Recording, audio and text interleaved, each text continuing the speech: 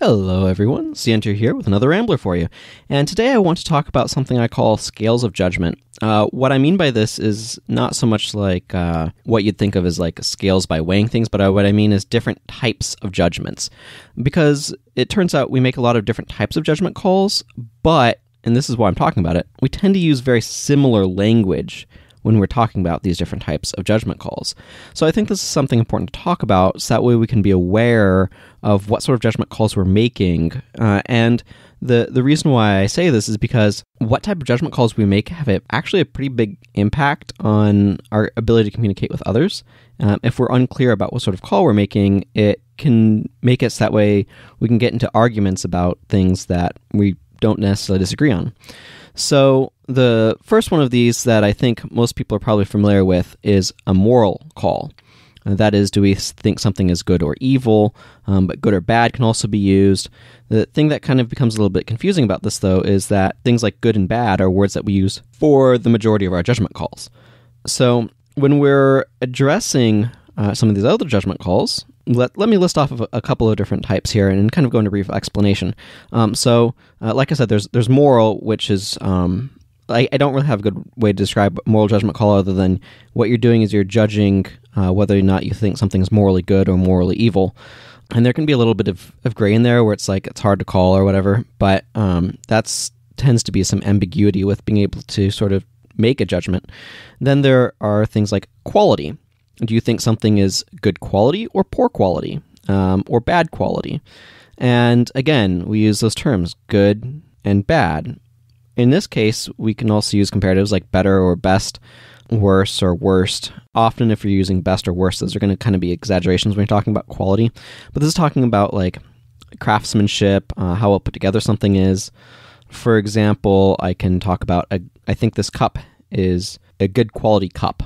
Or just as another example, the quality of the sound that these speakers produce is of a good quality. And then there's, aside from quality, we also have likability, like how much do we like this thing, right? So you can say, and the thing about quality is it tends to be an objective measure, whereas how much I like it is a subjective judgment call, right? So if you like something or you don't like it, the thing is with these terms, we often can kind of conflate it a little bit and say, oh, I think that thing's good, I think that thing's bad, without specifying that I like this thing or I dislike this thing. Sometimes we are more precise. And this one is, thankfully, like and dislike can kind of, and the stronger love and hate can kind of sit a little bit distant from some of the other judgment calls, but it also can kind of overlap a little bit, because we do sometimes not realize that we're making a how much we like something call when we are making, and we present it as a different type of call when we don't realize that we're doing a how much I like this call. And the other thing that I should then point out here is there tends to be a lot of different types of subjective judgment calls that we make. So how much we like something is one example, but we can also be like making judgment calls about like the sort of the state of something, for example. So what I mean by that is if you think something is, and this is similar to quality, but not quite, like something could have had a high initial quality, now its quality is kind of poor. Quality is one that comes up a lot, actually. And the thing that can be difficult about it, though, is like good enough or not good enough and just different things like that. This is actually, so something that can be real helpful in kind of trying to separate different types of judgment calls is to think about things where you're like, this, but this. For example, Star Wars Episode 3 is, I actually really particularly like that movie, but I can objectively say there's a bunch of things that are terribly done about it in terms of quality, right? Judgment calls of quality tend to be somewhat objective, although they require a certain level of knowledge to be able to ascertain the actual quality of something, right? But that's something where you can evaluate it and kind of assign a bit of a number to it. But the things that I like about it are more personal things. For example, I really like Ewan McGregor's Obi-Wan Kenobi presentation, and there's some plot things that I feel on multiple viewings you can find that I find really to be interesting. So this is a personal like, right? It's a judgment call that I can make different types of judgment calls. Like, do I think the quality of, say, the CG effects? Like, what do I think of those versus the quality of the acting, right? And these are kind of like splitting different things, but if we're not clear, we can sometimes cause confusion. And this is where we kind of get into some complicated like public debate type things where you can have debates about something where people begin to assign or conflate their opinion on like, for example, some measure of like with moral things. Or another actually related thing can be like understanding, like I understand this thing, I don't understand this thing. That's another sort of self-judgment call in a way, actually, where you're judging your own understanding of something. But I think that this has happened with certain moral panics in the past. For example, rock and roll music. People didn't understand it or didn't like it and wanted to assign negative moral status to it because of that. We have a tendency to want to try to push things we don't like out of our lives. And that can particularly express itself in ways that are very condemnatory of others when they shouldn't be. Now, judgment calls in general, again, what we're looking for is identifying what type of judgment call you are making. And I think, again, there's some super categories that stuff can kind of fall into, like personal opinion on it, moral opinion on it, and then sort of like the objective, like quality opinion. You can also, for example, do, and this is a variant on quality, like how efficient was it, right? Or do you think that such and such a thing is, and this is a value judgment call, is worth the price tag on it? So a value judgment call then is saying the cost of this thing to me is unequal to my overall other judgment calls on it. And this is kind of, in that way, it's kind of almost a meta judgment call, right? Where it's like, I think the value of this thing is this. And there can be a lot of stuff that can be done to try to manipulate perceived value of things. For example, diamonds received a big boost in perceived value when the diamond engagement ring concept was invented back in the, I think it was the 1900s by a company selling diamonds, right? They wanted to sell more diamonds, so they're able to start this whole like diamond engagement ring thing, and that's pushed up kind of the valuation of diamonds. So there's just different things like that where the perceived value or value judgment call is something that, and this one also tends to be a bit of opinion, right? One person can say, oh, I think this is overpriced. It's not worth what this other person thinks it's worth, person selling it. Or they think that it's underpriced, i.e. that it's worth more than it's being sold for. We usually call that like a bargain. This can also kind of affect some of our other judgment calls. And this is where you start getting into a complicated web of judgment calls, right? Where it's like, oh, I perceive, or this person says that the value is here, therefore that makes me think the quality is corresponding to that. And so there's just these different types of, again, judgment calls. As an exercise to you, go ahead and think about like what sort of judgment calls you're making and like what sort of categories they actually break down into. And the point of this is we tend to use fairly similar language. Good, bad. Those tend to be our extrema or kind of the sides of our judgment calls. And because we tend to use similar language for things like, I like this particular quality of this thing or particular aspect, I think it has good quality, bad quality, or poor quality. Because we have very similar terms for the ends of our different types of judgment calls that we make, when we're speaking with others, it can be very easy for somebody to think we're talking about one type of judgment call when we're talking about another. And then that causes confusion. It can cause arguments and misunderstandings. And that's really why I want to bring up this particular topic and why I wanted to bring up this issue. Because so often you can somebody say, this thing is good, or this thing is bad. You see this all the time in video games, for example, where somebody will make, say, a value call and say, I don't think it's worth developer time to implement this thing. And somebody else will say, I think it is. Or you'll see this also, and I'm not quite sure how to classify this one, viability, I think, a viability judgment call.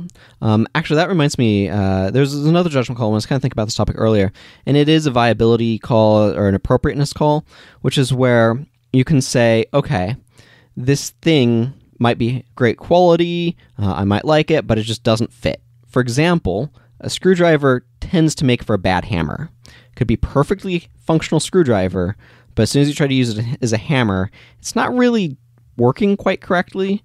Or like a toothpick makes an even worse hammer than a screwdriver. I mean, let's face it, you're not pounding anything in very effectively with a toothpick. Maybe earwax, and even then that's questionable. It's just not designed for it, right? So there's this idea, too, of is it an appropriate thing? Like, you could say that somebody's outfit is not appropriate to the occasion. You might just say that's a bad outfit, or that was a bad choice. And again, like I was bringing up before I cut myself off with this one, viability is another sort of judgment call that we make. This is something that I see a lot in video games, and the reason why I say it's, like, this is a weird one, because it's kind of, it has other stuff that gets dragged into it. And it tends to be dependent on factors. So this is something like, is this particular weapon in this game, quote, viable, unquote, where it's like, you can use it well and it does what you need. And there's a certain level of, particularly in a competitive environment, where if it's not a certain level of efficiency or power, or however you want to sort of describe what makes something viable in an environment or not, then it isn't viable, right? So certain measures that you use is a cutoff. A good example that comes to my mind is in Guild Wars 1, the healing profession in that game, or the healing class, they call them professions, which is called the monk. Skills in that game cost a certain amount of energy to use, generally speaking. So what you'd look at is if a monk skill costs more than 5 energy, because energy costs were kind of tiered at like 5, 10, 15, and 25. I don't know why I skipped 20, but I did. And so if you had a skill that cost more than 5 energy to use as a monk, you had to really ask, is this skill meeting a certain bar of strength? Because the amount of energy that a monk could kind of use, this was a real-time game, your energy refilled at a certain rate. And so what skills you were using, like, they would draw from your energy pool, which would refill at a certain rate. So you had a certain sort of rate of use that you could get out of your energy based upon this sort of regeneration rate of your energy. So skills that were above 10 energy skills, therefore, were very, very expensive for a monk to use, because they had to be using skills so frequently to try to keep people alive. So that meant that your viability then is heavily affected by this sort of energy point, right? So that's one example where that is a significant factor. And another example, say Dark Souls, you'd be looking at things like weapon damage to cost to attack and swing speed and things like that, as well as like how big is the hit area and all sorts of different factors. Particularly in PvP as well, you'd be asking like, how easy is it to dodge this sort of thing, or parry this sort of thing, or any number of particular factors that you're looking for. And also you could be looking at, in Dark Souls, what sort of character build you're making. So that's how you're setting up your character, right? And you can say, well, if I do it this way, this is how much it requires me to be able to get this level of stuff out of it. And if I can put in the same amount and get a better result with something else, and that's more viable. So there's a lot of different things that kind of go into this viability judgment. And to some extent, they can be really set by what other people think is viable, because it's an interplay. And these are all sort of judgment calls, but they can result in sort of miscommunication to some extent, or debate, because, oh, this thing was bad, or this thing is good, is often how people talk about these sort of viability calls. They'll say skill X is bad, or weapon Y is good. And those sort of calls are not necessarily like quality, they're viability calls, but it can be really confusing. And there also can be things like, I wish X thing was good, or Y thing was good. Or like, such and such thing is too good, right? And it's like, well, what does that mean? And how are you making that judgment call? And the reason why these judgment calls, these viability calls in video games are so particularly interesting on a certain angle is because there's a subjective idea of what should various things' viability be that can be very, it's very opinion-driven, but people don't treat it like it is. They treat it like it's objective. And this same sort of principle can apply to other things. For example, if somebody dislikes a particular color, they might describe all sorts of things with that color as being bad, just because they don't like that color. And that can mean, for example, they'll overlook like why other people might like it, which is kind of important to understand. A lot of our judgment calls are matters of opinion that we really shouldn't be trying to force on other people. And that's also a very significant problem that occurs with these judgment calls. particularly like value calls, like how much you like it calls, viability calls, things like that are especially likely to run into this. So there's the calls that are slightly more objective, like appropriateness can kind of vary wildly depending upon different things, but certainly appropriateness, like how effective is X thing at doing Y task, which is kind of a variant on appropriateness, which is like how effective is a screwdriver at nailing, at being a hammer, basically. You can kind of say, well, this one's got more heft to it, so it works a little bit better, whereas this one's small and isn't great for it. And then you can look at quality. Quality also tends to be more objective, but it's really important to understand which sort of calls are being more objective and which are being more subjective. So anyway, I hope this has all made sense. So I guess that means it's time for the wrap up. I feel like I've covered this topic a lot, especially in the second half. Anyway, to wrap up, judgment calls, some of them are more subjective and others are more objective. It's really important to try to be clear in your own mind what sort of call you're making and to try to understand what sort of call somebody else is making, so that way if you have miscommunication you can understand. And there are a bunch of different types of calls. I'm not going to repeat them all here, but how much you like something, moral calls, quality calls, viability, appropriateness, and all of these sorts of things. So thank you for listening. You're welcome to contact me at sientir@gmail.com. Please like me on Facebook at facebook.com/sientirsramblers. And if you would, please consider supporting me on patreon.com/sientir. Thank you very much, everyone. Bye-bye.